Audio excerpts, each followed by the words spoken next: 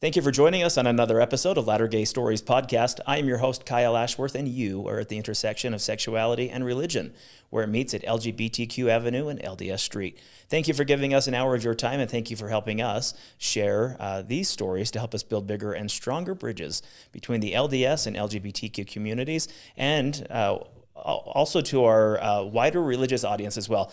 As we've gained popularity on YouTube, we've been able to kind of amass a religious following that isn't typically Mormon. So evangelical Christians, orthodox Christians, those that come from high demand religions where religious spaces haven't really given an opportunity for queer voices to be heard, have migrated into our channel. So we welcome you and welcome a variety of listeners and watchers of these Latter Gay Stories podcast episodes. Super excited for today's episode because it really will kind of hit all of those senses when we talk about the Mormon experience and the experience that surrounds the demands of religion. We want to welcome to the podcast Joel Jacks from Las Vegas, the big city of, to the podcast. Kind of a wide variety of things we're going to talk about. We want to talk about your story serving as a young Latter-day Saint missionary, determining, realizing who and what he is. We're going to talk about conversion therapy. We're going to talk about mixed orientation marriages. We want to talk about leaders in the church who laid their hands upon your head and then prayed the gay away. We want to talk about what life is like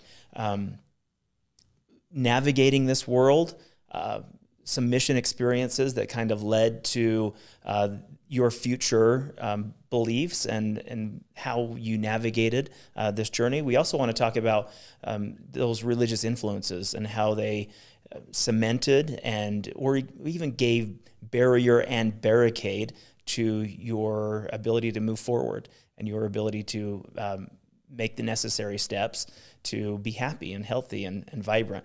We also want to talk about where you're at today. So a lot to talk about.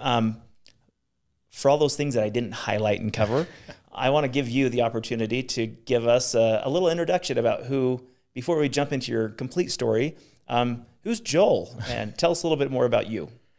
So I think I always start off with, I'm a father of two great kids, even though they're teenagers. I'm proud of that accomplishment. Through everything, I've been able to be a dad and have two great kids in my life. Older guy, I'll turn 50 this year. Grew up LDS in the church. I need to needle point on my pillow. There was never a rule I didn't not follow, right? And I didn't break any rules. I was the perfect kid out of six. I work now in technology. I'm an evangelist. So when we're done here, I'll tell you about my evangelism. And I think I have one of those baptismal fonts that John talks about in the back of my Volkswagen. We'll dunk you real quick, and then you'll be good to go in my career. Well, that's amazing. I thought it was funny in your introduction that you said you are the straightest gay man that you know. Yeah, my ex has accused me of that a few times, and one of my friends, actually, he's kind of the impetus why I'm here. He's super straight, and he pulled me aside a few weeks ago and said, "Hey, I didn't really care about the whole gay issue." He said, "Until you came out." He says, and now I look at it, I realize if Joel's gay, then that's got to be cool. But yeah, I work on cars. I restored a Jeep. But I don't watch sports, so I think that might be the thing that tips me over into the gay world. I think one of the beauties of the podcast and allowing people to share their stories is that this realization that there is no singular way to gay. There's just no one way to gay. And so I do like the variety of stories. And even though that's a little bit tongue-in-cheek to say you're the straightest gay guy, it just kind of helps validate the experiences of people who may resonate or feel like you. Well, and that's important, I think, for people to realize that there's different folks along the spectrum. Just as I met a guy that set off my gaydar, and he seems extremely happily married the last 40 years. And, he's the gayest straight guy I've ever met. we all fall on a spectrum. And in the world where we try to put labels on things, I think it's important for us to understand that maybe, yes, there's labels that can quickly identify what we do, but we just don't need to necessarily fit into a cookie cutter mold in order to fit in. Yeah, that's really well said. And I think it's a great place to begin you sharing and telling of your story, because for many of us, when you talk about labels and talk about better understanding who and what we are, we don't have language to describe those very things. And so I often ask, at what point do you realize, not that you were gay, but at what point do you realize I'm different? So I think I realized that pretty young. I was a pathological liar as a kid. And I think it was a shield I was putting up, right? I was making up fantastical stories and things that I would do,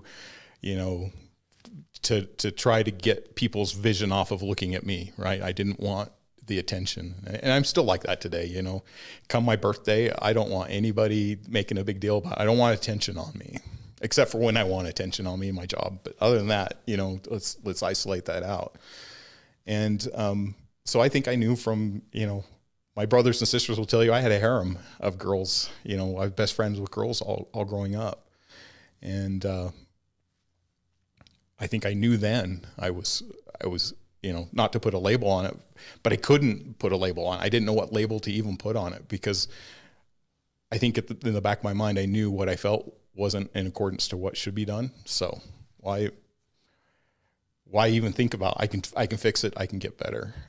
Let's talk about your household growing up, the kind of the family that you grew up under. Clearly, you were raised Latter-day Saint, but let's talk a little bit about where were you raised and what was family life like? Sure. At the Jacks home. So my dad was a doctor, family doctor. He moved from California, Southern California, to Utah to raise his family. Right, he didn't want to raise them in California. My mom, had 3 kids, but was diagnosed with multiple sclerosis at a young age. So she was only supposed to have the 1 kid. She ignored the doctors and had 5 more. So I sit as number 4 of 6. My rule following comes from my dad. He was a very black and white person. He grew up in an alcoholic family. And when he found the church, he gravitated towards it. It gave him the structure that he was looking for. It gave him what he wanted in life. And, my mom, her parents were alcoholic too, but they'd been converted over to Mormonism. So, I think she pretty much grew up in the church too. But her being in a wheelchair, I think afforded us a level of spirituality that I don't know if we should have had. She was very spiritual. Up until the day she died a few months ago, she only watched and listened to conference talks and things of the church, and like I said, we grew up with 1 TV in the house and we got to watch the 2 PBS stations. My friends were watching Cosby Show and all these other things I had no idea of, because that's just how she structured us. So I grew up in a very religious, very centered home like that. Would you call it orthodox? Were there liberal aspects to your life, or was it very conservative Christian? That's a good question, and I don't think there was any liberal. I think it was extremely orthodox. It was. Our neighbors across the street got a divorce, and my mom said, "I know exactly why. I saw them buying Diet Coke once, and if they can't keep the small rules, then how do you keep the big rules?"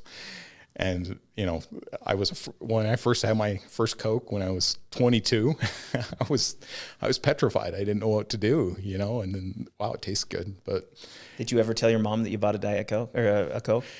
Yeah, there's a lot of stuff my mom didn't know before she passed, but, no, she knew I drank iced tea at the end, but when she first saw, I have 1 tattoo on my arm. When she first saw that, and I didn't mean for her to see, I was working on their yard. I was 33 years old. Talk about lecture and that as a married man at that time, she was never short on lectures. So and my dad, like I said, it was black and white. There was no gray area in the church. You either did it or you didn't do it. I think you've bundled that really well, helping us to understand kind of what life was like and how difficult it is for so many of us in this very situation who grew up in a super orthodox or very conservative religious household, not having language to describe who and what we are. And for, in a very real sense, we know we're different without language to articulate what that difference is. You just kind of go about your merry life trying to do all the right things. Absolutely. And you know that wickedness never was happiness. At least that's what my mom would say. So I would never do things that would intentionally break the rules, right? I figured as long as I kept every rule, then God had to follow his promises with me. God had to, he had to live up to his end of the bargain. And so I think that was not only drilled into me, but something that, I still struggle with today. Well, that rule following ended up leading you on a mission. Yes. That's typical of what a Latter-day Saint of your age and your classification does. You, at the age when you served, it was 19. Yep. Served a mission. And where did you serve? Minneapolis, Minnesota. Excited about serving in Minneapolis? No. My friend had just gotten called to London, England, and I filled out, and I saw his missionary application, so I filled mine out exactly the way he did, because that's where I wanted to go. I didn't want to go foreign speaking, but I wanted to go to, an English speaking foreign mission. And for those who are unfamiliar with the way the mission process works, a prospective missionary fills out an application and turns that into their ecclesiastical leaders, and then the church decides where you serve your mission. As senior couples, which are older missionaries, typically husband and wife, married couple who serves, they are able to kind of jot down a few suggested areas where they might want to serve. But for the younger missionaries, today the age is 18 for young men and 19 for young women. They don't get to choose, and they are just assigned an area. So you are assigned to serve your mission in Minneapolis, Minnesota, which is home to my husband. So it can't be all bad. It can't be terrible. Yeah. And I know we've got great listeners that are in Minnesota because I hear from you. So we can't completely harp on Minnesota, but it also isn't it's not the foreign land that a lot of missionaries aspire to serve in. Yeah. And I think that was a huge disappointment to me because, again, I had done absolutely everything up to that point. I prayed for this. I really wanted, I wanted to go. I would have spoken a foreign language if I needed to, but to go to Minneapolis and, with the 2 seasons, your husband will tell you that's winter and road repair. That's exactly right. Winter and melting winter. Those are the 2 seasons. Especially this year. Yeah. But, to feel like, okay, this is whatever, I kind of just felt like, all right, I'll do it. I'll go and do what I've been asked to do, But having worked later in the church, I did realize that there's not a lot of inspiration on that. Things kind of get sorted out where they want. But I thought, at that time, if this is where I'm supposed to go, then this is where I'll be. So talk about your mission experience generally. Were you an effective missionary in terms of, and when we talk about effective missionaries, that's often clouded in this language of multiple baptisms and leadership positions and all the things that church members love to kind of fawn over as these new missionaries come home and list all of their accomplishments. So I think I struggled from day one. I wasn't a bad missionary where I was breaking rules because I didn't break rules. I followed the rules, but I didn't want to tract. Because I figured if they want to know, they'll search for us, right? If any of you lack wisdom, let them ask of God. Let them ask of us, and then we'll come to them. So I didn't like to tract. We got referrals from time to time.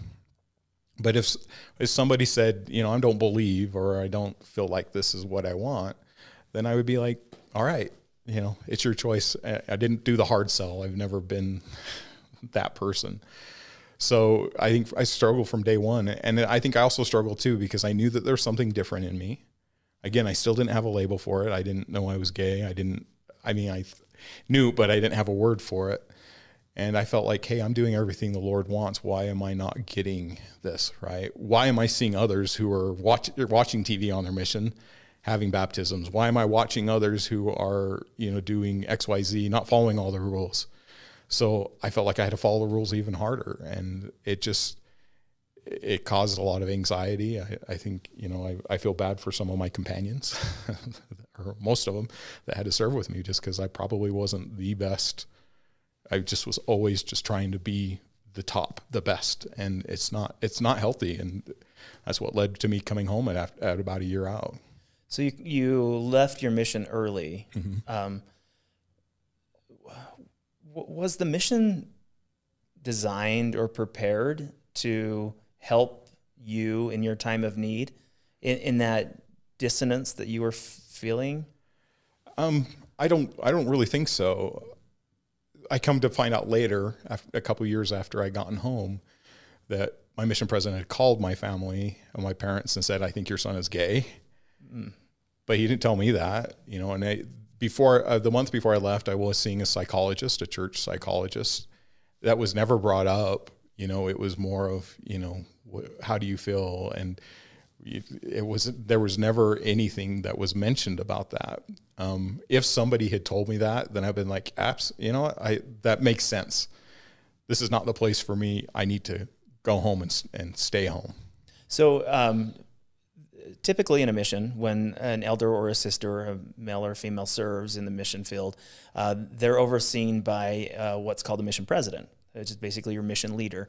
And that mission president has multiple interviews, has a fairly decent amount of contact, but also Latter-day Saint missionaries are given a wide berth, this full autonomy, really. You essentially live with your companion for 2 years. Right. And aside from some mission interviews and opportunities for some conferences, you really don't have much interaction with a mission president. No. And so I'm curious how maybe even you've had a few decades to figure out this, or nearly 20 years to kind of wonder, but how do you think your mission president came to that conclusion that you were gay, given that you hadn't had any conversations with him? So, as you know, mission presidents usually serve for 3 years, and right when I left was the end of his 3 years. So, what percentage of the population is gay? I felt like he'd had gay missionaries before, and that's he's again. I don't think I have the mannerisms or come across as gay, but I think he saw the struggle equal to what some of his other missionaries had gone through, and I think that's what he was able to. I mean, he's a good man and truly loved us, but just don't think he was he taught institute, so church institute at the college level for his whole career. I don't think he was prepared to be able to handle the intensity of the missionaries that were going to come out. And this is the early 90s too, right? I mean, they kind of cracked down after that, but they sent everybody out on a mission. I mean, one of my companions was meeting up with his girlfriend, and they shot their, engagement pictures out on the mission. And, she was from Idaho, and here we are in Minnesota taking those pictures. It just, and that was hard for me, because I'm like, why does my Heavenly Father love him so much more than me? What is so wrong with me that he's able to be a good missionary, right? Everybody loved him. Everybody looked up to him. Everybody wanted to be him. And here I am, just this slovenly, whatever I am, piece of garbage that my Heavenly Father can't even see to, take this burden off of my shoulders. Gosh, it's terrible that we're even in a position where we have to use those descriptors against ourselves, that religion puts those kind of in our vernacular and allows us to stew over something like that. But it's in the scriptures, right? You're taught that in the scriptures. Those who aren't of God's, chosen or what, dross to be tossed under your feet, trampled on, lukewarm, spit out. Absolutely. I want to talk a little bit about that experience with your mission president, discussing your sexuality with your parents. Did they speak to you about that? If so, what was that conversation like? And kind of how does that set the scene for you coming home early as an early release missionary, and what trajectory does that want you to? No, my parents didn't bring it up. They brought it up to me when I came out to them about 8 years ago. And my mom mentioned it then. So here I was, 20 years after my mission, she finally says, well, your mission president said you could be gay. I'm like, well, how did that come up, So, and the trajectory was a pretty tough one. So I came home early, but my dad, again, black and white, wouldn't even pick me up at the airport. My stake president had to pick me up. I stayed there a couple nights until they smoothed things out with my parents. And, I went through, call it mini conversion therapy. It was pretty intensive therapy at the church office buildings for a couple of weeks. I just want to reverse, because I think that's a super important point for Latter-day Saint families to hear. You come home early from your mission and your parents refuse to pick you up at the airport.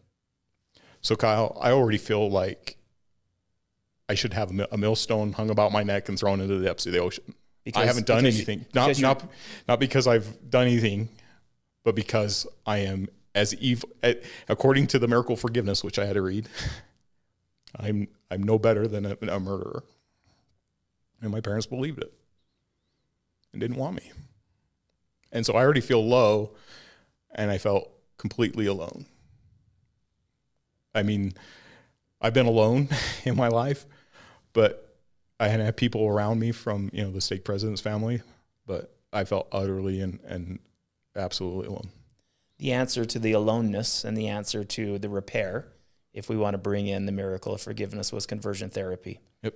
Your idea, your parents' idea, your stake president's idea, whose idea was this to So the first one, it was just, I think the church was trying to figure out, okay, we got these missionaries coming back that are gay. How do we fix them and send them back out?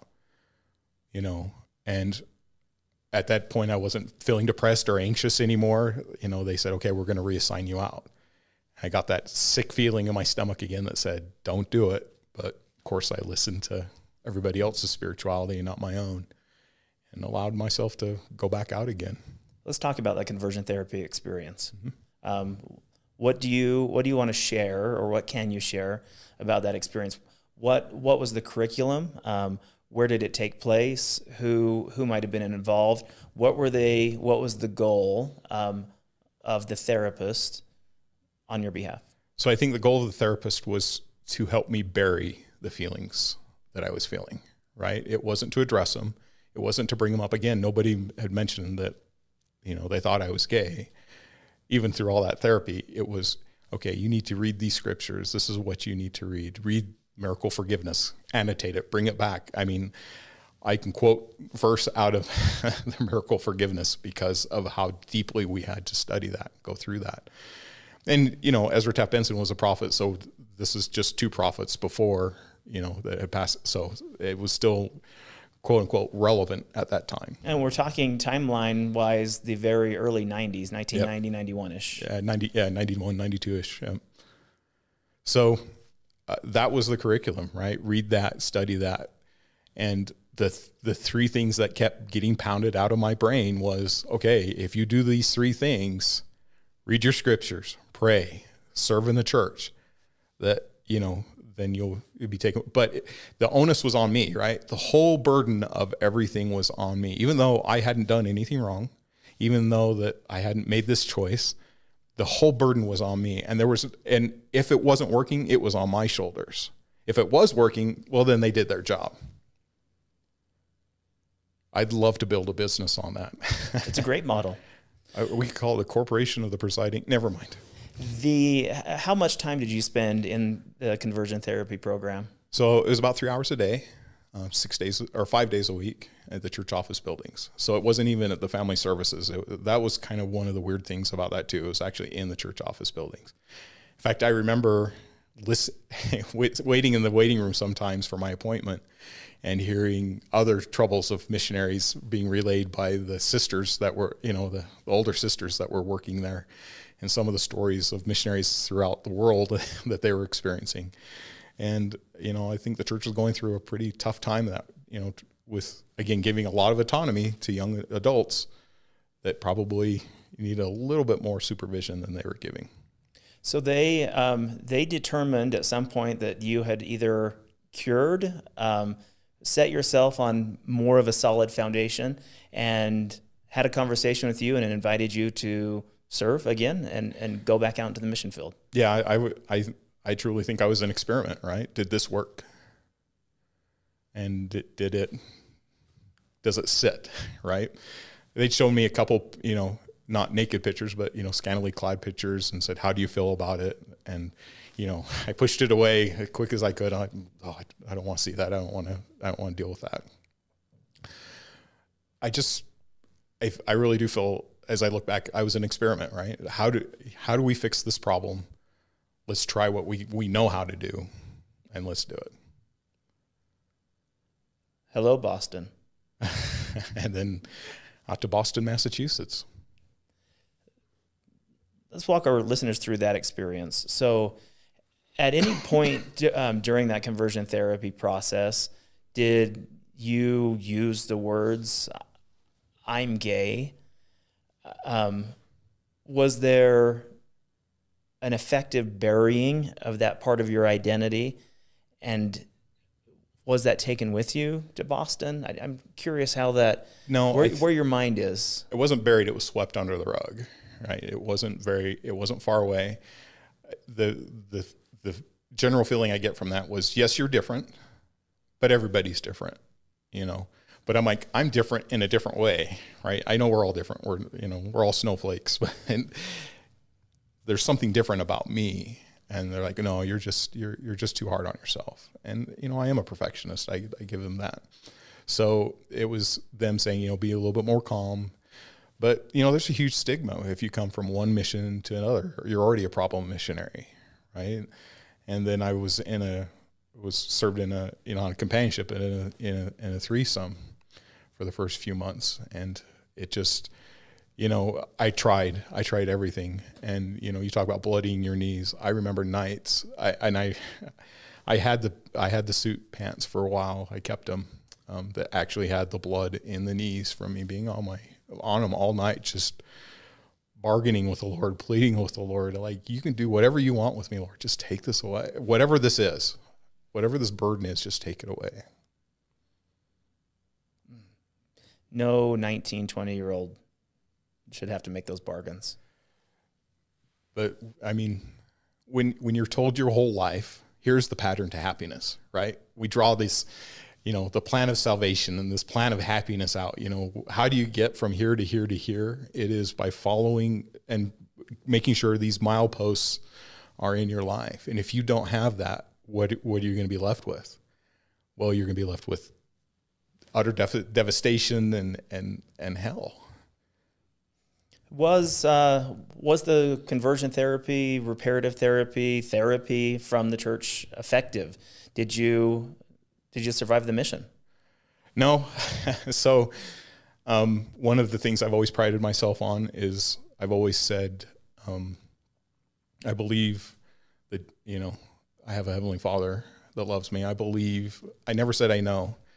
And that's something that just rankles me to this day. I just went a few months ago to a ward thing with my kids, and it happened to be Fast Sunday, and little kids are up there saying, I know.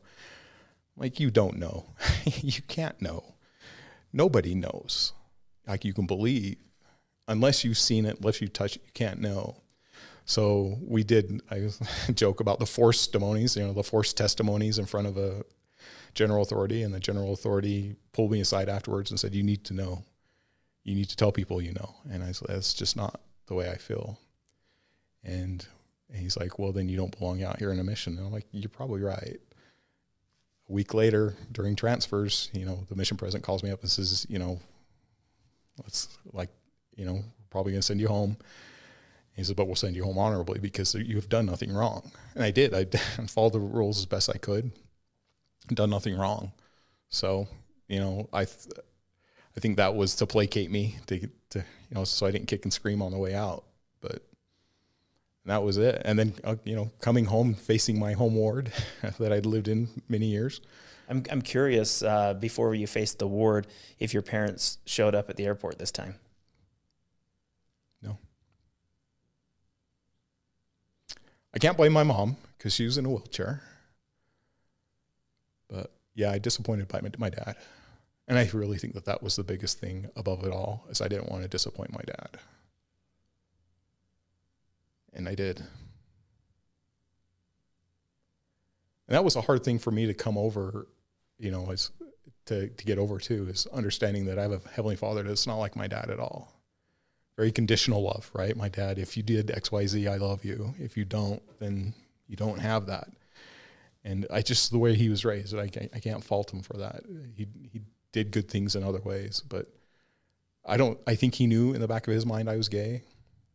And then hearing that from a mission president, he just didn't want anything to do with me. He didn't know how to handle me. How do you handle yourself? How you clearly that experience alone is enough to devastate your soul. What do you do with that? You're 20 years old. You're home from your mission. Yep. You're 21 years old. You attempt suicide. To this day, I don't know how I got to the emergency room at St. Luke's Hospital in Salt Lake. I have no idea, but I'd moved out within a few weeks of being home. I was clear I was not welcome there. I had a gay experience with I think more of a predator than anything else. I was just looking for a room to rent, and then I think this guy saw this 20-year-old who was confused, and and it's not what I wanted. And the sad thing is because my dad was a doctor, he knew about it. It was in the same network that he worked in. Never got a phone call. I was estranged from my parents for 8 years after my mission. And that's how I dealt with it, because, growing up with him being this big figurehead in the community, we were always told, don't screw up the Jack's name, right? It's better you change your name than let them know that you're a Jack's. And I'd screwed it up. I screwed up the name. I deserved a son of perdition letter from some Sunday school kids. It was I was evil. And so the only way to get through that was to put that expectation of who I was away, but to bury myself back in the closet, so far in the closet that I didn't even see Narnia. I was so beyond Narnia. I was in the, one of the other lands, because I didn't want to be gay. I didn't want that. But I didn't want the pain of being gay too, that I associated with being gay. Sure. I do want to back up, because if you had a gay experience or taken advantage of by someone, then there had to have been a point from mission to that experience where you started making some realizations. And I would love for the audience to kind of get a better understanding as to what happened, what the genesis of that experience. So I got home. My dad let it know that I got a job pretty quickly with a bank and making some pretty decent money and going to school. As long as I went to school, my parents offered to pay for it as long as the grades are good. And I've got a master's degree. I haven't seen a dime, but that's okay. I'm over that now. But so in the process of looking, I found this older gentleman. He was probably in his mid-60s, who was renting out a room. And I think he sensed it in me and sensed this darkness and became my friend. It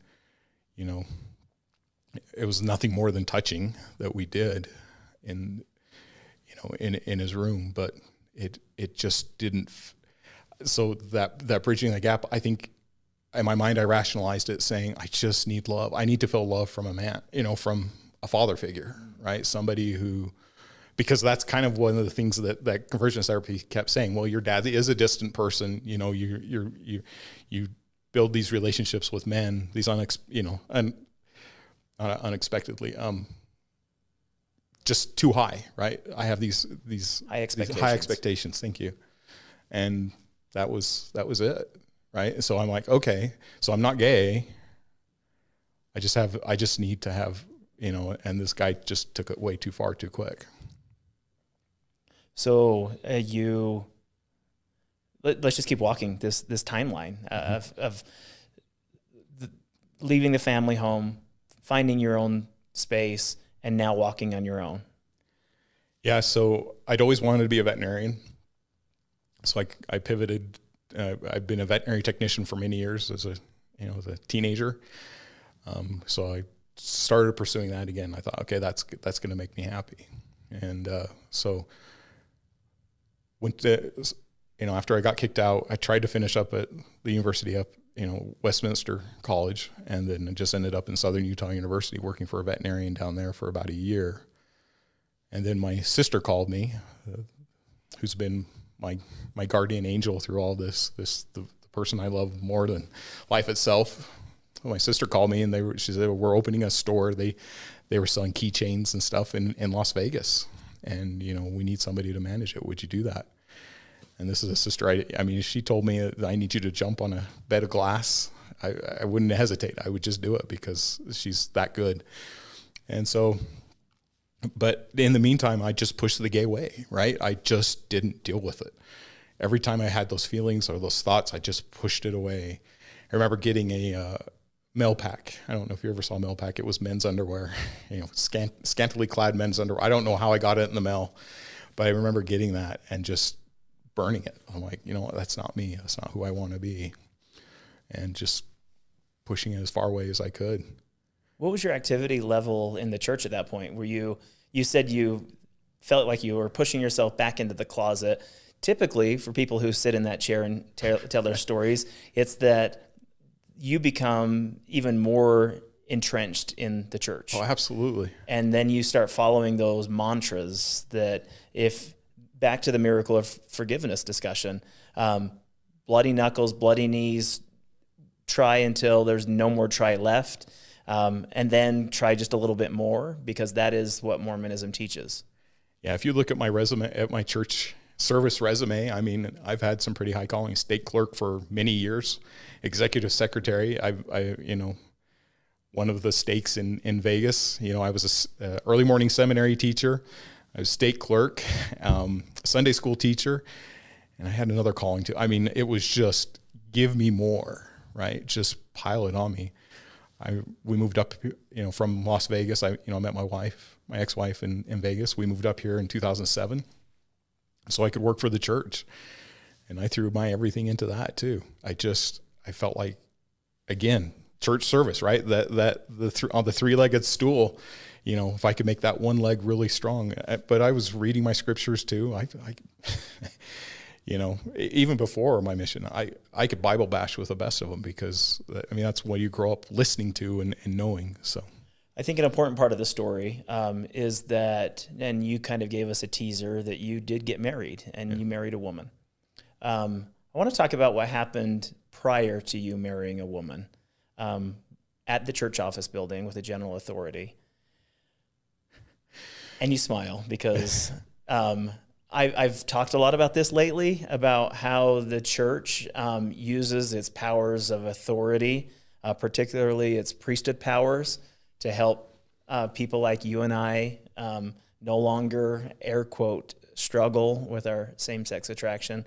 And you have a story that's familiar. And I laugh, Kyle, because it's not an untold story today. Being down in Vegas, I help run the affirmation Facebook page there, and somebody reached out to me who's 22, and they had the same experience with the same general authority I had. Thankfully, they listened to their own spiritual compass, but so mine was I dated girls before, was engaged twice, but they broke off. And I met Kelly, and if I was going to be married to any one woman in the whole world, it would be Kelly. She's even to this day is phenomenal. She's still a good friend. It breaks my heart that we're not best friends, but we're good friends. And we were engaged, and again, serving in a stake clerk. I went to my stake president and said, I don't know if I can do this. And we had a visiting general authority come down. He's like, well, why don't you meet with him? And I did. And I laid my heart out. And he's like, well, do you want to be gay? I'm like, no. Have you done it? I'd had my few experiences, because they were fleeting. They weren't for me. I need a relationship. I need that connection. I'm not one of the guys who can, have a one night stand. It's just never been me. It'll never be me. I convinced myself with my cheap bachelor's degree in psychology that I wasn't that. So we prayed the gay away. He laid his hands on my head for about 3 hours and said, again, gave me the 3 legs, to stand on. Church service, read your scriptures, and pray, and it'll go away, and get married. So maybe they added that other leg, right? As long as you get married, the Lord will bless you. What other specifics do you remember from that blessing and from that counsel from a general authority? That there was only one way to happiness, right? That it's straight as the gate and narrow is the way. And there's only one way you can get back to our Heavenly Father, and that is through marriage. He says, do you want to live your whole eternity, in outer darkness or, the telestial kingdom, when you can have this. Endure, right? Endure through the end. Endure to the end. That was something that was brought up a lot too. And, at the end, I was white knuckling it.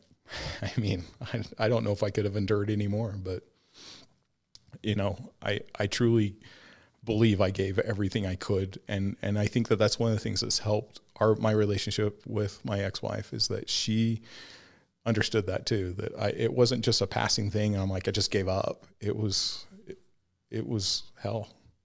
And I think, excuse me, I think it's important for people who find themselves in these situations to analyze this from all the aspects.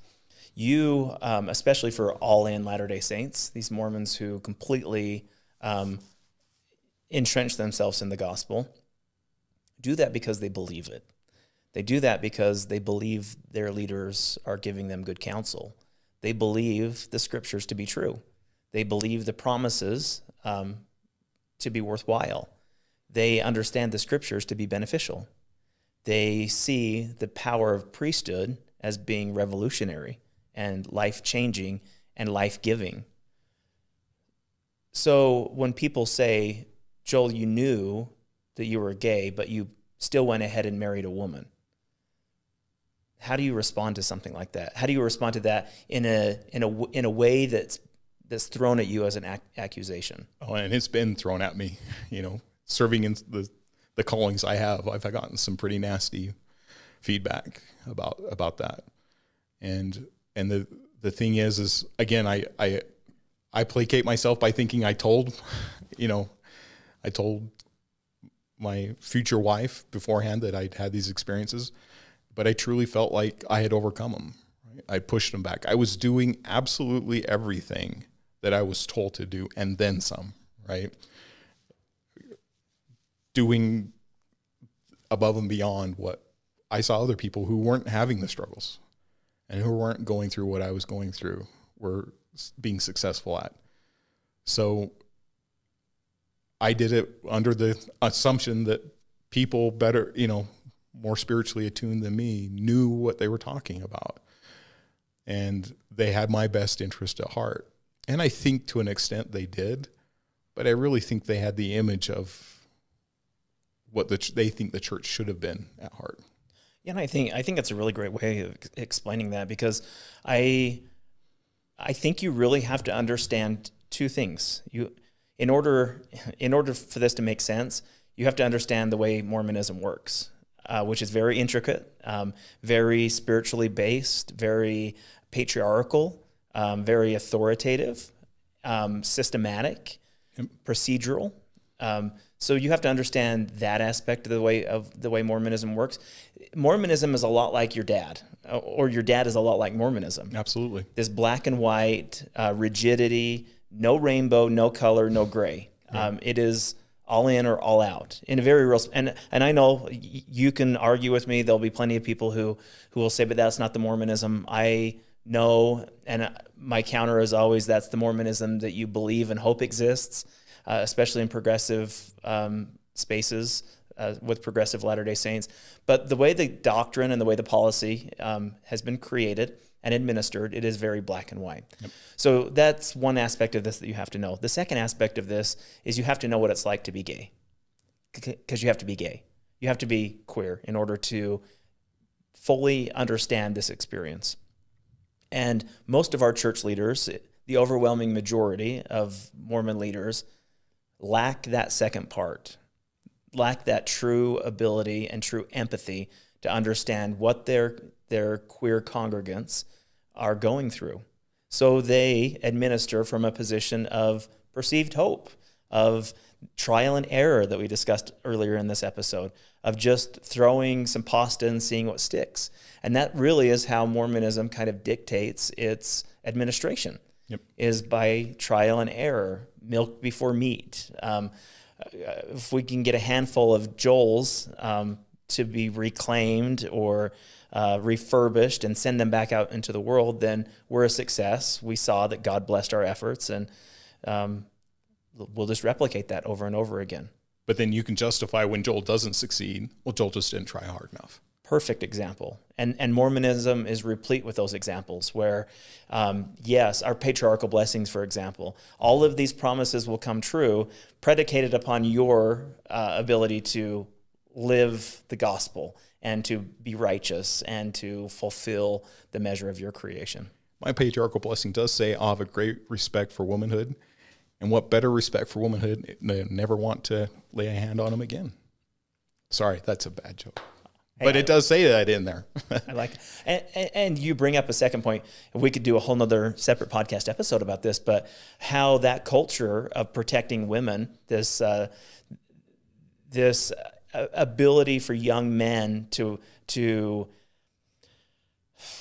what is the best, how should I best and politically and socially explain this principle within Mormonism?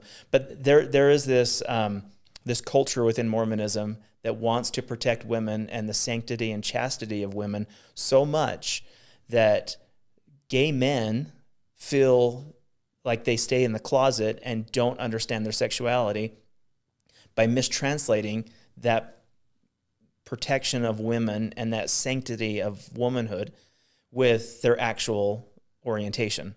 They say, well, I love women so much and I reverence women so much that I don't feel an attraction to them because I don't want to lust after them. I'm trying to obey and honor the law of chastity that's been taught to me. When in reality, they're a fish and you're a bird. You're two totally different species in a very metaphorical sense. Couldn't have said it better. Yeah, so all of those things. That was a long way around, not even a question that I had, but just kind of an analytical look into what someone like you and I, who both experienced mixed orientation marriages, tackle. We are faced with the impossible, and we really rely on our church leaders to give us sound counsel, and that counsel is serve a mission, get married in the temple, have children, and this all goes away. It does. I can't tell you how many times I've heard that. But it didn't go away. No. It's not supposed to go away. And this is where my guilt comes from, is I knew that. I think in the back of my mind, I knew it because I just felt strongly that this wasn't right. But again, I put my spirituality on somebody else. I let them tell me what was good for me and what was right. So, all right, I'll do what you say rather than what I knew was right. And I think that's guilt I'm just going to have to deal with the rest of my life, because I'm better than that. I'm better than that because I never said I know the church is true. I would always say I believe that Jesus is the Christ. And I knew better then. Why didn't I know better at that point? But that's such a huge thing, your eternal salvation as well, right? That's pretty huge to not want to at least try. There had to have been, and I'm maybe just projecting my own experience, but you get married, there's that honeymoon stage where everything seems perfect, and there are goals to look forward to, and there are opportunities to move forward in this new relationship until there's not, or until they don't. Right. And so that's often the familiar path that we find. And this realization normally happens in what I like to call quiet isolation, in the darkness of our own soul, in the fortress that we've built around ourselves, this wall that we've created for the world to see, this facade. All of that happens on the inside, and very little of it happens on the outside. Well, it has to happen on the inside, because if I were to admit that there was a fault or there was a crack or there's just, it's not working, then whose fault is it? It's I'm not reading enough, I'm not praying enough, I'm not reading my scriptures enough, I didn't get married enough, whatever it is, I didn't do enough. So of course it's got to be internalized. You don't want to broadcast that out that you're a failure, because that's what you're doing, is broadcasting that you're a failure. When you bring, that's a really great point too, because what you're doing in the relationship is trying to build a happy, healthy relationship with your wife. And most people who are closeted gay men who marry, and this is the same principle that's true with closeted women who marry men who are straight, women who are not straight. You don't want to tarnish the marriage. No. You don't want to make difficult a situation that could become toxic in the relationship if it's all going to go away. If the promises that your church leader gave you are true, then why bring this up and tarnish the marriage? So it is hidden and it does stay buried. Well, tarnish the marriage, tarnish the family. And, I married into Vegas Mormon royalty. I mean, we've always joked that if Kelly's mom were to speak in one stake center and the prophet were to speak in another, people would have a really hard decision to make between, okay, which one do we go to listen to? So you don't want to, besmirch their family. You don't want to bring their name down, because they're a good family. They love each other and they don't deserve this, right? Or my own family.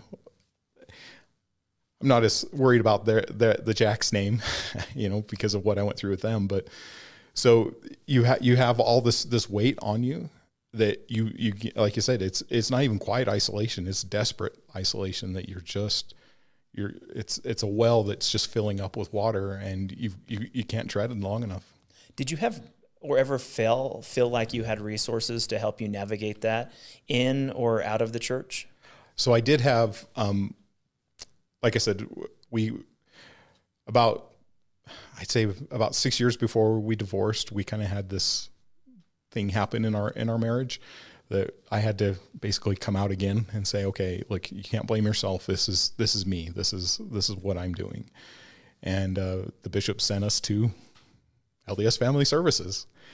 And again, I didn't want to be gay. So they're like, so that 10 years ago was, well, you're not really attracted to men. You're attracted to the male physique. I didn't want to be with a man. I just wanted a man's body. I wanted to have that man's body, which we bought into. We're like, okay, yeah, that works. And we tried that for a couple more years and just realized it's not gonna happen. You tried that line of thinking, or did you actually go on some physical fitness journey? So I did a physical fitness journey. Yeah, I should show you the picture. I used to weigh about 450 pounds. I don't look like the same person anymore, I think. But there was just a lot there. I even went on a gym type weekend, right? Just to because they said, I told them my relationship with my dad. Oh yeah, you have a bad relationship with your dad. You need that strong male relationship. And talk about, I did not want a relationship with any of those guys there. It's just, they made my skin crawl. All right, we're backing up again because you bring up these great topics. Gym. Yep. Gym is gym type. It wasn't gym. Okay, so a gym type activity. Gym adjacent. Gym adjacent. I've never heard that. So gym, in its typical form, that is an acronym for Journey into Manhood. And this is an opportunity. These are groups that are facilitated all over the country that are typically religious-based. These are opportunities for gay men to meet other gay men, but then also go through indoctrination mixed with psychology, mixed with, most of these facilitators have no background in therapy. They have no background in psychology or psychotherapy, but yet they're giving advice as if they are trained therapists who can ungay. It's a very nonchalant reparative or conversion therapy program, typically detailing two main messages: an overbearing mother and a distant father as causes or reasons for your sexuality. And bing, bing, bing, I have both. There was the answer. That would, absolutely. So gym events, did you go out into the woods? Kind of tell us what those gym adjacent events were. So like I did one before I got married, And it was out in the woods you met, and you had a mentor that you worked with. We went through a rebirthing event, where you went through some pretty tight blankets. You had to stand up there and say 5 things you hate about yourself, and they would shout out things that they liked about you. And I think it would have been probably more impactful if I, number one, knew any of the men, and number two, respected any of them, but because most of them were talking about how they were just having relationships with other men and trying to get over it. I hadn't. I was driving, and that was into my marriage too. That weekend, it was a hotel room. It wasn't into the woods. It was a hotel room, or a conference room, and again, I couldn't relate because these guys, a majority of them were just out carousing with other men and wanted to carouse with, and I stayed true all the way through to the day we signed the divorce decree. And if you're thinking like, this story sounds bonkers, this journey into manhood sounds bonkers, because it is. It is, absolutely. It is absolutely bonkers. This is the strangest thing for reparative therapy that either conservative Christians, Mormonism, the hopeful created and tried to invent.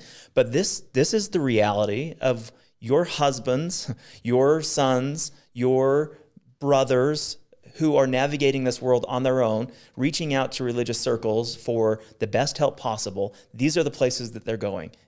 Groups like Journey into Manhood. You talked about the one in the temple. I've been all over the internet at the church office building. No, the conference center. I was thinking, we're just talking about hotel conference centers. Yes. But I've been all over the internet many times talking about cuddle parties that have been initiated. This is where they originate, in groups like gym, in groups where men who desire both physically and emotionally the connection with other men lead themselves to these different levels of cuddle, these cuddle parties where they can have same-gendered experiences with other men, but then go home and experience marriage with their wife. Which is nothing more in my mind than, you might as well just, you're being unfaithful at that 100%. point. For me, that was, I experienced the exact same thoughts.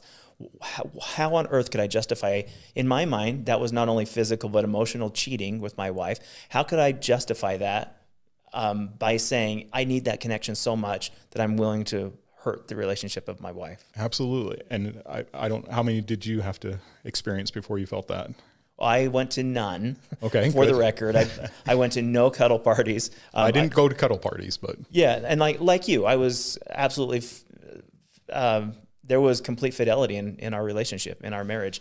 I just needed, for me, my biggest obstacle was trying to find other people out there who were like me, they were fathers, they were active Latter-day Saints. We were living the white picket Mormon fence life. I needed to figure out and find those people who were similar to me, and I needed to know how they were doing it. Right. And I think you and I, our stories are so similar because we found the same person who was doing this. Well, and it's funny you say that. We were trying to find that one person who'd gone through it. And for me, when I was searching, right? I was searching LDS, gay, father, and on the internet. And there's only been a few times I've worried about cleaning out the internet cache. And that was one of the times. But I came across an article that had just come out a few weeks before about a man who was a therapist that says, "Hey, I'm in a straight monogamous relationship, and here I am, a gay man, and it can be done." And I found his email. I wrote him a long email saying, "You know what? I feel like I'm the same way. Give me the recipe, right? Tell me how to do it, because I'm not doing it right now, and it's not feeling right." And never got a response back. And it's interesting that you bring that up. You're like asking for a recipe. And for the audience, and I don't think this is a secret, you wrote a letter to Josh Weed, and Josh Weed wrote an article. He and his wife Lolly, Laurel at the time, when they were married, shared their experience about a mixed orientation marriage. Josh, who is a prolific and kind of a beautiful writer, wrote this experience, published it as a blog post, and it went viral. It not only went Mormon viral, but it went nationwide viral, how a gay Mormon man was making work. And here was a poster child. In fact, it probably was one of Mormonism's first very public poster stories in this space. I read it and you read it. Yep. My point, though, is that here you were asking Josh Weed for a recipe. And this is an interesting dilemma that Latter-day Saints find themselves in, where we revert to this law of Moses way of thinking. Like, we want to be autonomous. We want to be able to live our own lives. We want to have personal revelation on our own experiences. But when it comes to something that we're not able to control, and in your situation, you're asking for the law of Moses. You want Absolutely. The rigid line-by-line rules to teach you how to be a better father and husband and just survive, not even thrive. I just want to survive. Sure wasn't working the way I was doing it, so I had to try a different way. The way I was doing it, I was white-knuckling it through life, right? Barely hanging on. If somebody could give me a concrete way of, that I could say, okay, I read my scriptures for 25 minutes today, and, I did an hour's worth of church service, and I listened to this conference talk today. Not as specific, but, if this is what I need to do, I will do it because I truly, truly loved my wife. If she's the only person in this whole wide world, I know that, and I've traveled the world. I travel a lot for work.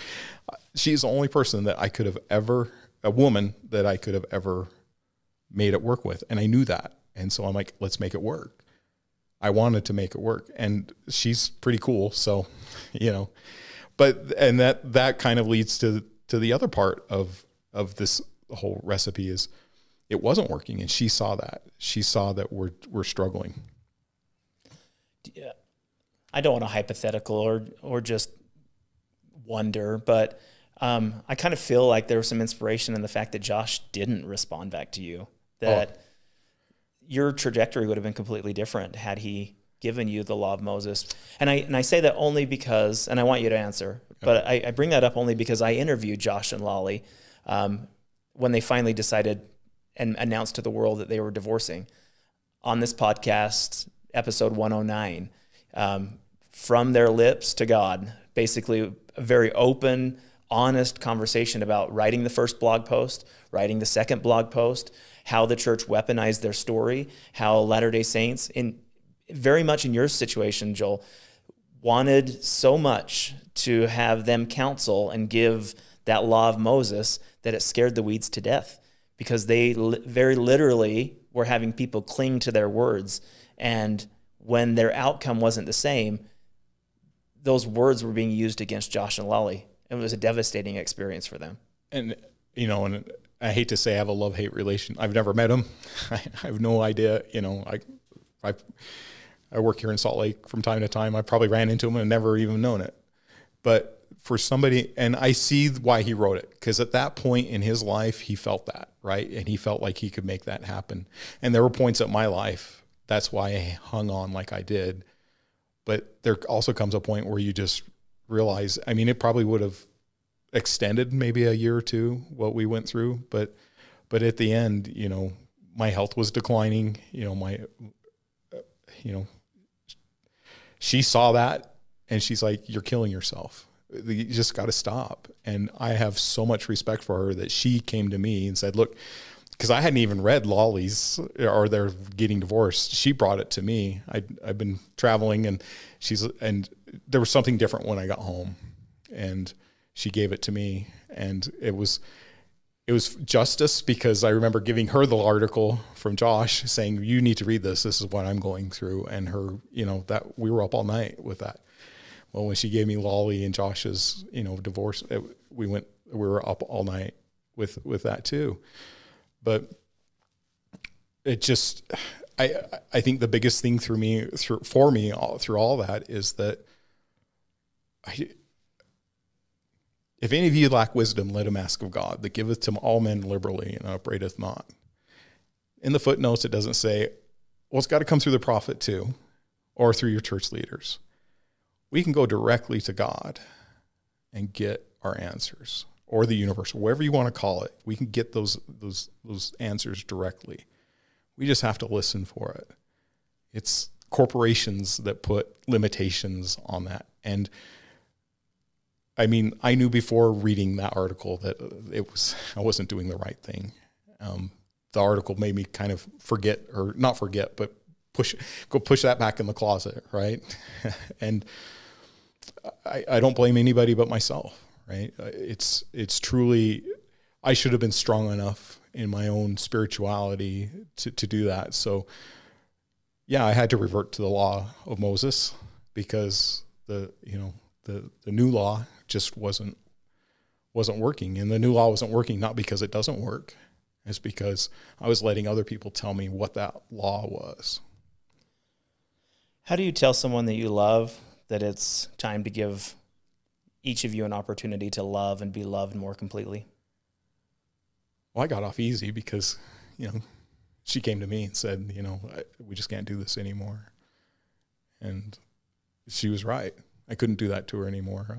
I love and respect her so much and she's married again to a great guy. She's happy. I'm happy that she's happy. I couldn't ask for any more. She's a wonderful mother to my kids. We split custody every other week. We live a mile away. I mean, it's almost like Josh and Lolly Weed. I think they have a ranch or something that they were looking at buying together. We're not that close, and we'll never be that close, but we co-parent. And I realize how lucky and blessed I am that it wasn't forced, that it happened on her timeline and when she was ready for it, because I see and you've seen it too with a lot of men that are in this position, that the vitriol, the hate, the anger that comes from all of that.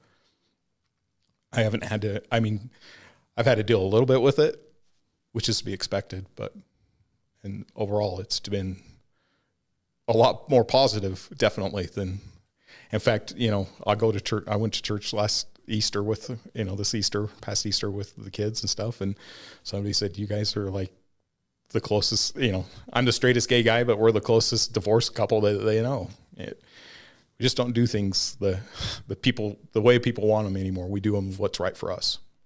I want to talk about the next world that falls at your feet. And that is the one where you have to grow up from being a little baby gay, where you have to now experience, I would assume that being divorced and having this epiphany, this breakout, an opportunity to come out, then gives you an opportunity to begin exploring your sexuality and better understanding who and what you are.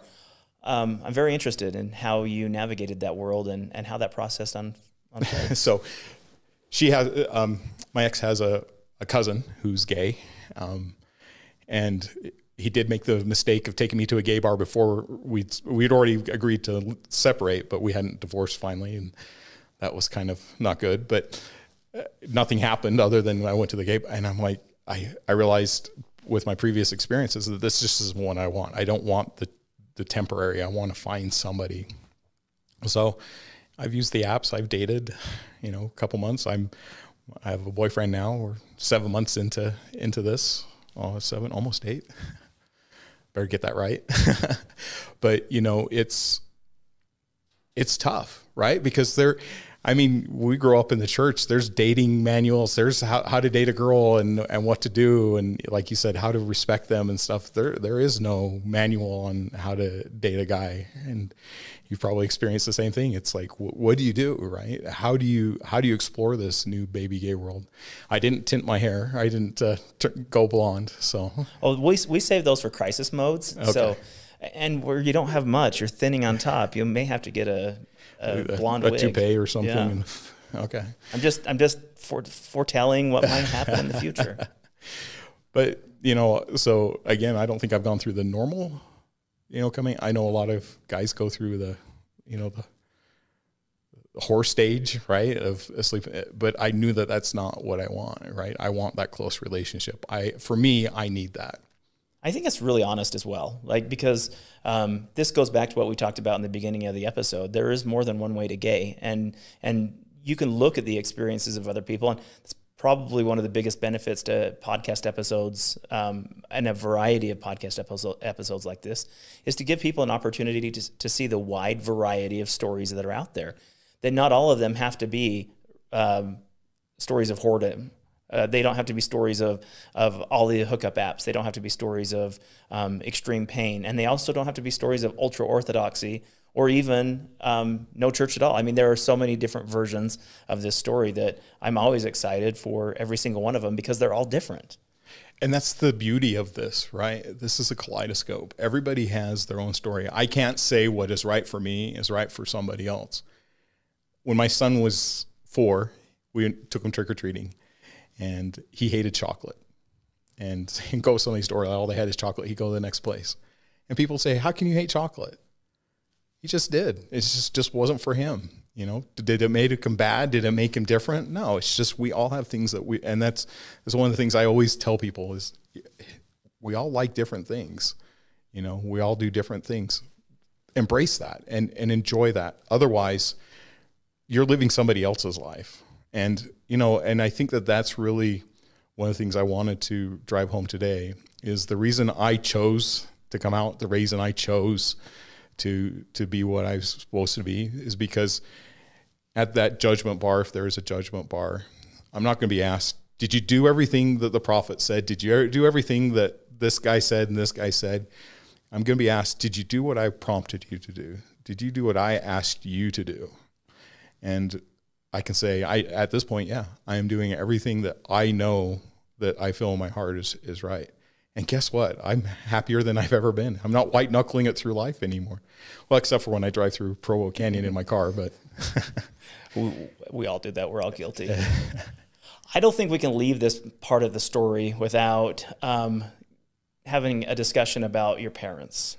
We opened the episode with the rigidity, the orthodox nature of your family. I would love to hear that experience of coming out to them. You said it was about 8 years ago or so. Yeah, so when I came out to Kelly at that time, she's like, you need to talk to your parents about this. And they were living in St. George, Utah at the time, so hour and a half. Well, I'll be 2-hour drive from Vegas. And I go up to their house and, you know, and I tell them. But at that point, Kelly and I were still trying to keep it together. So we went in stages, and they were okay with. My dad said something at that point, and you know, that's what my mom told me. My dad said something at a point. He says, "Well, as long as you don't act on it, you know." And that reminds me of Down the H Oaks talk, right? You can be gay, but you just can't be gay around me, right? We won't, you know, we won't let a boyfriend come home or things. And don't put us in that situation. Don't. We won't show you out. We won't take you out in public. We don't want you to be a lengthy house guest. We just don't put us, especially if there's children in the home. Right. We don't want you to put us in that situation. But right before we divorced, Kelly went and talked to my dad had cancer at that point, so they were living in assisted living. And when, you know, about 4 or 5 years later, you know, she went in and told them, he says, look, you know, this is the way it is and stuff like that. And it's funny because before then I've been taking my dad to different appointments and things like that. And he, probably the second most hurtful thing he's ever said is he said, my little brother's awesome. I love him to death. And he said my little brother's name. I love the man you are. Not like your brothers. I'm like, oh my gosh. You know, at that point I was still, you know, executive secretary. I was doing everything I was supposed to do. And here he held my little brother higher up than me.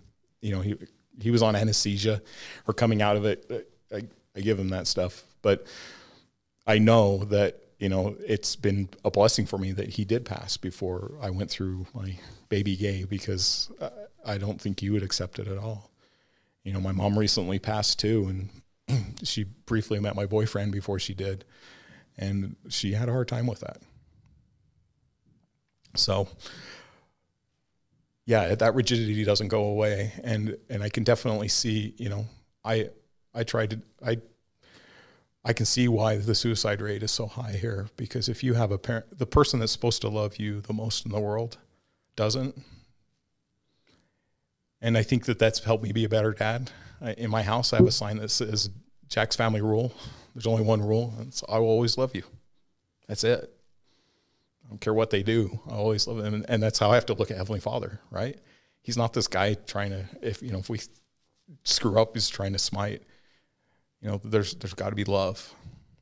How have your children managed this new world and this new part of dad they didn't know before?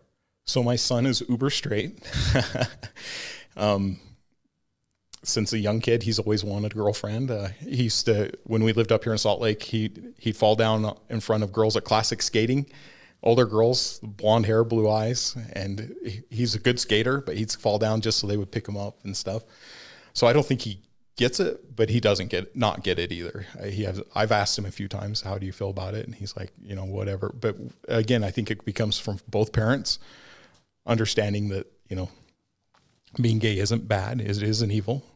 So, and my daughter, asked me before I met John, when are you going to start dating, Dad? When are we going to start meeting your boyfriends? But I think we did it the right way.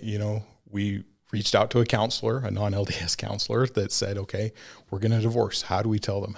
Should Joel tell them he's gay? We took some advice from Josh and Lolly Weed, and I read him that Stella, the book, and I think we don't make a big deal of it, so they don't make a big deal of it. That's a great way of putting it. And I think that also shows the value of co-parenting and being symbiotic in those opportunities to raise children like-minded. And she likely has a whole different religious philosophy than you do, but it still shows that you can manage the gray area. Yep. And that you can create a space that, and I think maybe Josh and Lolly even coined this, and we used it in our own experience. But two families, or one home, two homes and one family. And that was kind of the mantra that we kind of lived off of. We have two separate homes, but we're still a family, yep. And there are still some important parts of mom and dad and the kids that are perpetual, and they still exist in my relationship with my ex-wife today. And I think you have to do that, right? I think your kids are healthier for that. And there's probably been some times where you've had to swallow things on your end and maybe not say things, maybe bite your tongue, and she's probably had to do the same thing on her end. But that maturity, that level of maturity, and that acknowledgement that you guys aren't the only ones in the relationship anymore, I think your kids are probably way more healthy than they ever could have been. Yeah, I sure hope so, and I hope that's the goal. I want to wrap the last part of the podcast with some advice. Okay. What advice do you give church leaders, especially those who are still counseling?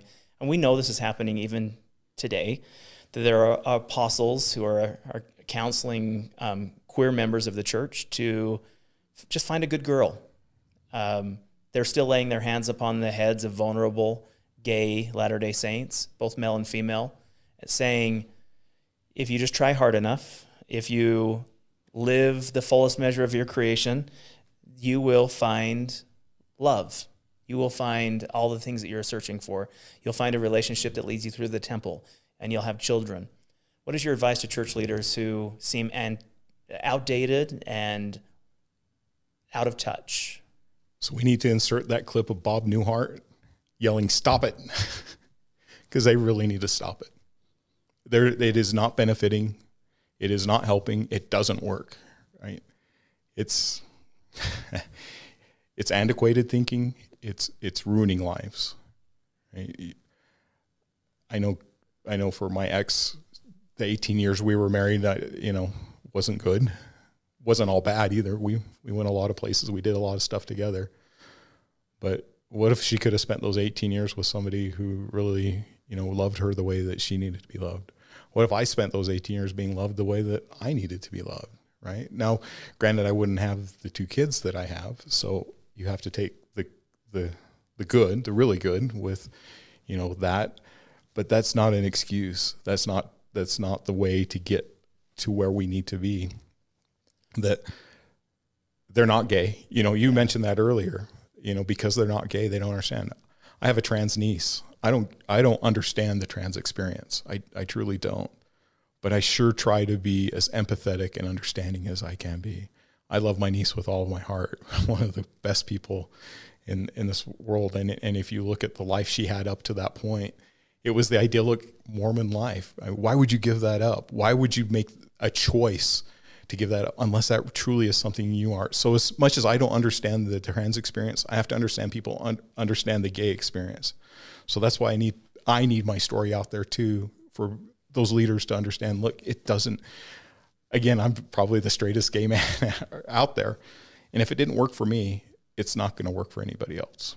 Given your experience with your parents, both mother and father, through the mission, being isolated or left alone at the airport on your own, those feelings of inadequacy that you grew up with, knowing that life, you just talked about life being different, wasting all that bandwidth. Life would have been so much different had people like your wife not spent so much time in a relationship that was contrary to the way it should have been. Knowing all of that and knowing the experiences that you had with your parents, and now you're a dad, what advice do you give to parents out there who may also have queer children and also a love for the gospel? So much so, especially within Mormonism, that it's difficult to separate the gospel of Jesus Christ from the family structure, that it's more important to support prophets and policy and doctrine and the celestial kingdom than it is your children. What advice do you have for them? It's the same advice I give to myself. What does your heart tell you to do? Put the doctrine and the policies and procedures, put them away. I had memorized the church handbook 1, right? I knew that inside and out because that was my job in the church. And I'd say just, you've got to throw those policies and procedures out and love your kids. Love them with all of your heart, because the time you have with them is, number 1, short. But number 2, they need it. They need it more than they need breath. I needed it. And I wouldn't say never got it, but it was always conditional. There was always, a string tied to that. And how much better my life would have been. I wouldn't say better, but how much quicker I could have got started with my life. Great way of putting that. Because I feel like now at my age, I'm starting to get my life going, and now old age is starting to kick in. I have to put readers on. I mean, who signed up for that? But this life is to be loved and enjoyed. Men are that they might have joy. And if you're standing in the way of anybody's joy, that's scary. And if you can't love your kids that way, find somebody who can. There's mama dragons. There's other places out there. If you can't love your kids that way, then don't be their parent. Get somebody else in who can. I want to touch on one last topic, and you brought it up, interestingly enough, about not having the resources and the ability to date as these young Latter-day Saints experience. Plenty of opportunities to have opposite gender experiences, stake dances, ward activities, opportunities. But it led me to wonder about resources. For gay men in your situation who find themselves in mixed orientation marriages, not sure if they can come out, like you and I, both searching for other men who are like us, active Latter-day Saints, entrenched in the gospel, married to women, have children. What resources are out there? Where do you direct people? Now that you're on the other side of the aisle, what advice do you offer someone who was Joel 8 years ago, 10 years ago? So that's a tough thing. I work from home when I'm not traveling. And so I truly work from home. I don't go out and socialize much. So, I don't do bars. I don't do that. Not that there's anything wrong with it. I know plenty of people who go to bars, but understanding that just wasn't me. So for me, it was getting the right apps, and I met John off of Tinder, and but that I limited myself to the apps that I felt comfortable with, right? And for me, that was eHarmony, which is still very whatever they are, Tinder and Hinge and those type of things. I never got onto Scruff or to Grindr. I know about them, but you need to be on what you feel comfortable with, right? If you are comfortable with that, if that's where you want to be, allow yourself to date and to expand yourself into those things. But understand that there are older guys, you know, I mean, I know Facebook is old, but I don't get on it very much, but reach out to somebody on Facebook. I mean, that's how we met, was through a Facebook page. Yeah. Is understanding that there are things out there that you can engage with, but create your community. And I want to plug something you brought up earlier in the episode, and that is the affirmation, which the affirmation has chapters all over the world for queer Latter-day Saints or Latter-day Saint adjacent people to experience community and finding birds of a feather and giving them an opportunity to share their experiences in private, concealed Facebook groups that aren't public. So you have those opportunities to be able to kind of walk through the door, cross the threshold, and there's a lot that doesn't have to be said because you're among people who share the very same experiences. And for me, it was a good opportunity to get rid of a lot of shame, knowing that every other man in these groups were in a similar situation as I was when I joined the Fathers in Affirmation group. And you admin a Las Vegas group for people in the Las Vegas area, and activities and opportunities to talk and just vent and to reach out. Just earlier off camera, we talked about Candle of the Lord, a talk that was written by Boyd K. Packer, but this opportunity to take a few steps into the darkness to find that the way is lighted ahead. That's what an online resource like Affirmation can do, and it sounds like it's done some good for you as well. Absolutely.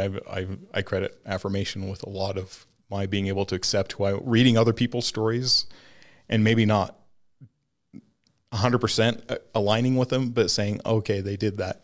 You know, I remember the first time I went out in a public with another guy, I've been told, oh, the shame you'll feel. And I felt free. I felt excited.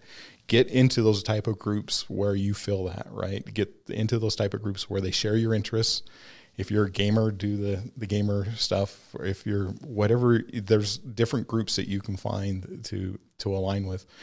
But reach out too, reach out to us old guys. And, I blame myself, but I didn't reach out to a lot because I didn't want people to think I was looking for a soulmate. I was truly just looking for friends.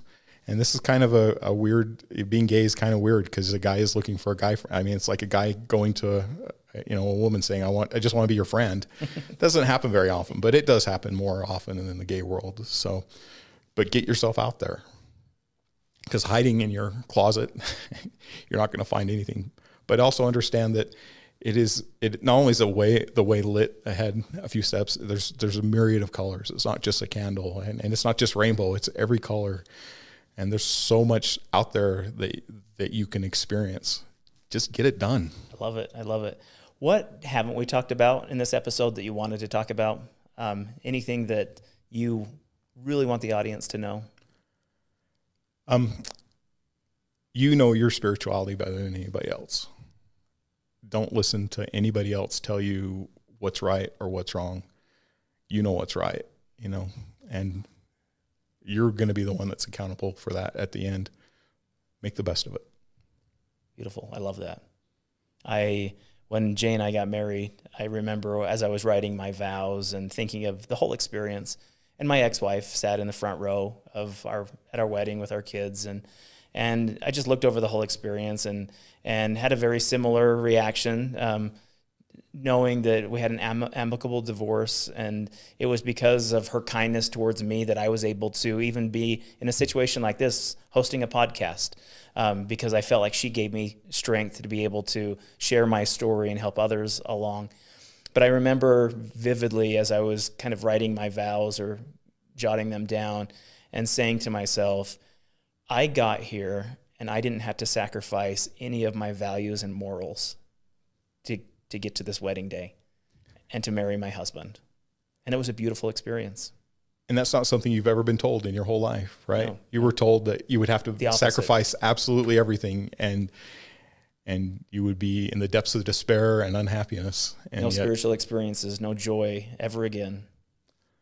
I had a spiritual experience on the way up here, watching I think I told you, an eagle catch a fish in its talons, and just watching that and thinking, wow, this earth is so diverse, so rich, so full. Yeah, if we put our blinders on, the spiritual, the religious blinders, and only look ahead, it's like the guy going on the cruise ship and only eating the food he brought instead of realizing that there's so much more to eat out there. And the point of that parable was to live to the fullest measure of your creation. Absolutely. And this is how you were created. Go to, thy faith hath made thee whole. Joel, thank you. Thank you. You're doing something that is helpful beyond measure. And I think, to bring the Book of Mormon scripture into, ether, when it says, if you save one soul unto Christ, how great shall be your joy. I wonder how many souls you've been able to bring to their own fruition and their own fulfillment and full measure. So thank you. All right. Audience, thank you for giving us a little bit of time, a little bit more than our typical hour, which is always the case, which is always fun. That we can share experiences and stories and help build bigger and stronger bridges between these communities. Joel, you're on social media, a little bit on Facebook. If someone has a question for you, how do they get a hold of you, or are you willing to answer some questions? Absolutely, yeah. I'll give you a link to my Instagram. I just got on Instagram, so I'm not as old as everybody thinks I am, but I'll give you a link and you can post that in the comments. Perfect. So welcome to the big wide world of Instagram. Good gravy. And for those of you who are watching on the video version, we invite you to share your comments as well on Facebook or on YouTube. And the audio version, we definitely invite you to subscribe to this channel where you can find episodes like this and others to help you better understand the LGBTQ experience. But again, thank you. Thank you to our audience who are both listening and watching and participating in this episode. Know that you are not alone. You're not broken, and that your best days are ahead, that this is an opportunity for you to live, as we've discussed in this episode, the fullest measure of your creation. It's stories like yours, it's stories like Joel's, and it's stories like mine that help us each continue writing our own latter-day story.